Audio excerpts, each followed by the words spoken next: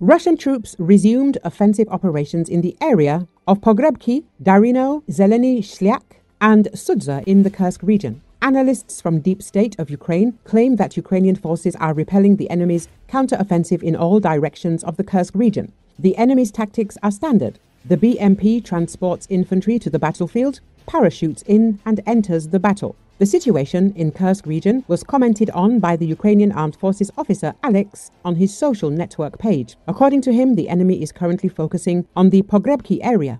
However, the day before, Putin's army was missing 10 units of military equipment on this section of the front alone.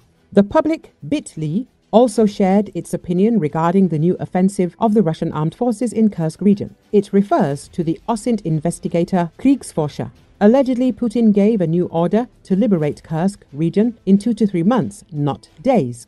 The Ukrainian armed forces were already prepared for a new counteroffensive by the Russian Federation on November the 7th, which is what actually happened. As it turned out, Putin's army recently carried out a rotation in the Lyubimovka area. At the same time, units from the 810th Marine Brigade received 40 new BTR-82A, and the enemy's left flank was reinforced with another 5,500 Russian servicemen. In the Pogrebki area, the Ukrainian armed forces positions were attacked by the 83rd Airborne Brigade and the 51st Airborne Regiment. Despite the bad weather, they launched a mechanized attack. The 51st Regiment used 5 units of military equipment and 7 buggies for the attack. As a result, all 7 buggies, 2 BMD-2 and 5 BMP-3 units remained on the battlefield. The 83rd Brigade left a T-80 tank and 1 BMP-3 on the battlefield. The 810th Brigade used 14 BTR-82A vehicles in the attack, 10 of which were destroyed by Ukrainian forces. Alex writes that North Korean soldiers are not yet visible, although they should be somewhere nearby. Let us recall that Ukrainian forces are actively using an old, proven method of fighting against enemy artillery.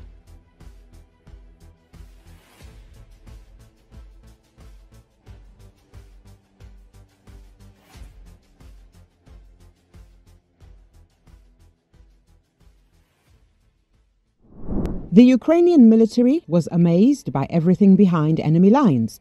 In particular, they were surprised by how quickly the invaders could dig in, bring up their reserves, and also by the fact that they had different types of troops. This was stated by the deputy commander of the 97th Battalion of the 60th Separate Mechanized Brigade, Ivan Medvedyuk, in an interview with Ukrinform. Everything was striking. That is, they entered brazenly, like, "Look, you should already be greeting us. We are already here." Yes, they dug in very quickly, immediately pulled up their reserves, ammunition, food. They had all of that. There were different types of troops. In the Kharkov direction, there were Buryats and private companies such as Rusishi GUR men. Their special forces were very noticeable there. Then, when we ran into them, we heard someone talking and we decided to go and have a look, because they were standing on our road where we were walking. When we approached there, it was very interestingly done. There were burrows dug, dugouts made for 2 to 3 people. They were filled with logs. There was a layer laid between the logs and the ground and then paved with straw and hay, the soldier noted. According to Medvedyuk, all this indicated that the Russian occupiers were prepared and knew what they were doing. He added that the special forces did everything thoughtfully and camouflaged themselves, while the LNR and the DNR could steal everything they saw from the locals. We did not find any garbage, cigarettes or cigarette butts around those dugouts. They had dug up the area. They collected the garbage and immediately buried everything, camouflaged it. That is, it was the special forces that were sitting there, and where the LPR and DPR were already stationed, there were also those, a gypsy camp. They stole everything, dragged it off. The locals said they took everything, pots, bathhouses, and when the Russian guard came out, when the bridges were blown up, they left the LPR and DPR. They did not consider them their own. Those were separate. That is, they got there through fields, forests, ran away. Oh, help me. That's what the kind of coordination they had. That is, each unit for itself. Yes, they had some kind of interaction, but when they were hit on the back of the head, each one got out on his own, added the deputy battalion commander of the 60th OMBR.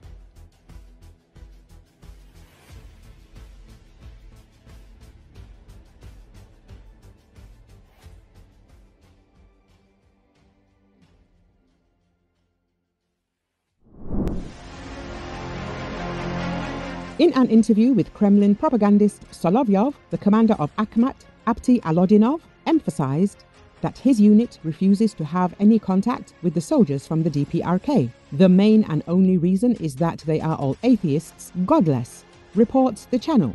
According to Byt Ili, it is wrong when the country is defended by atheists. At the same time, he is not against other religions that Putin's soldiers profess, Judaism, Christianity and Islam. But he is categorically against the North Koreans because they have no God. Moreover, the commander of the Kadirovites threatened Kim's soldiers with reprisals if they say a crooked word about the prophet of any religion. Earlier, Byt Ili refused to exchange Chechen prisoners of war in Ukrainian captivity, advising them to wash off their shame with blood and be slaughtered instead. Alodinov was responding to an appeal from his brother Kadirovites who were pleading to be released from captivity. He delivered a lengthy tirade about the disgrace of surrendering to Chechens, finishing up by advising them to take a pen or a nail, pounce on someone, and do all they could to die fighting and end their lives like men.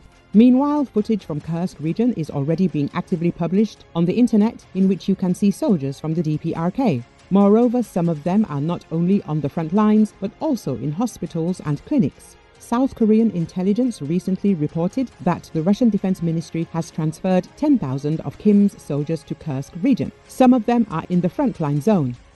Overall, the Russians plan to deploy 5 DPRK units, each with 3,000 troops, along a front line stretching about 1,500 kilometers. They will be stationed in the northeast, east, and southeast of Ukraine. We estimate there are at least 10,000 North Korean troops in the Kursk region, and that number could increase slightly as we continue to monitor their presence. Pentagon spokesman Pat Ryder said, using the acronym for DPRK, the official name of North Korea. Last week, South Korea's defense ministry said about 10,000 North Korean soldiers had been deployed to Russia. A spokesman for the ministry, Chung Ha-kyo, said many of those troops were deployed to forward positions but did not elaborate.